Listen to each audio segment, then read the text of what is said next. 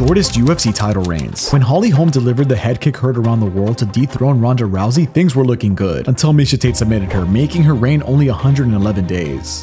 Penn's submission victory over Matt Hughes to claim the welterweight title was just as spectacular, but since BJ left the UFC for K1, he was stripped after just 107 days. Menne is forgettably the first middleweight champion in UFC history, losing his title after just 105 days. Similarly, Carla Esparza was the first strawweight champion, but after 92 days, she lost her title by a vicious Joanna Jedrzejczyk. But GSP does everything better, because after he submitted Michael Bisping to become the middleweight champion, he immediately retired, making that reign last only 33 days.